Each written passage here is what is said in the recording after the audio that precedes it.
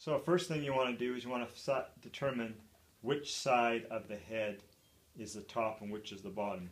The shiny side is going to be the top, and the way you can tell is just scrape your fingernail, and if you can see a little bit of a mark, then that tells you, yes, this is the bottom head. First we put the ring on, and what we're going to do is we're going to put the rim over the ring, and we want to slide the head underneath as best we can and do it all around. Okay.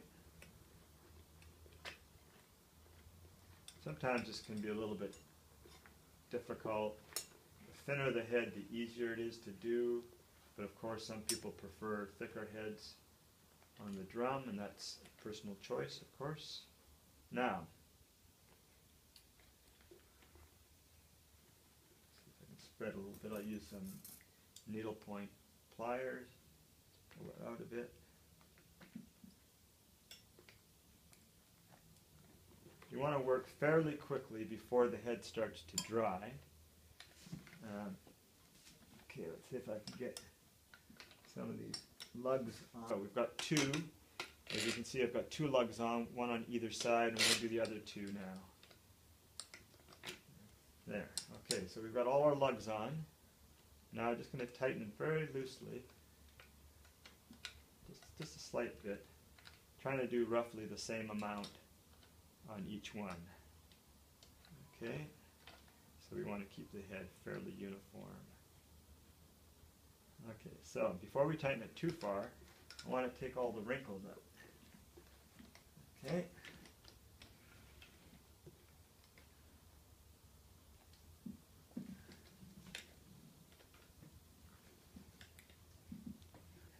And you want to see the other side. You can sort of see inside, looking up here, checking for any wrinkles in the skin.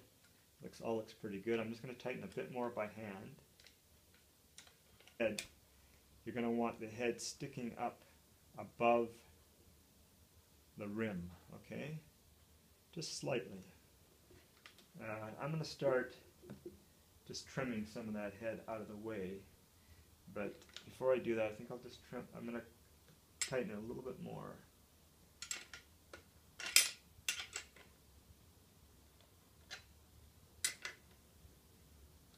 You know, you can do it clockwise, counterclockwise, or just like you would a tire across.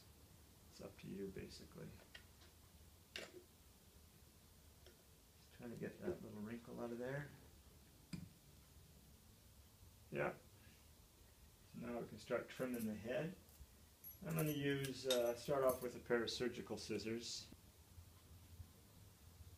You want to be careful not to cut the head, not to poke the head.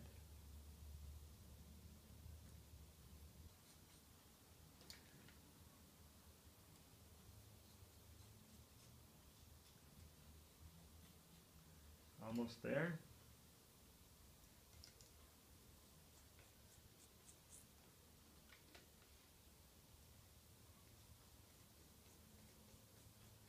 And if you do it close enough to the rim, then you don't have to go back and do any trimming.